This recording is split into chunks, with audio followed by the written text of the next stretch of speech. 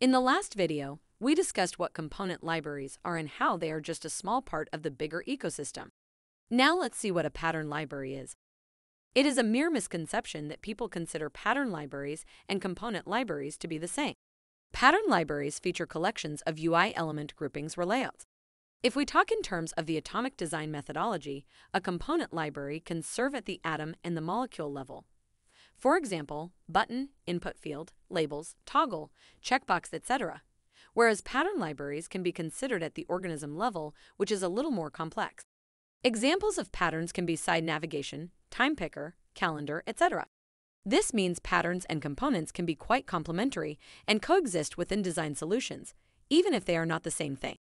Pattern libraries prove to be very useful, especially in complex project setups. Implementing a pattern library ensures quicker future growth, better consistency, and increased efficiency. And of course, it makes your end user's experience smooth. In the next video, we will try to understand how different teams use design systems. Looking forward to see you there. Until then, keep geeking.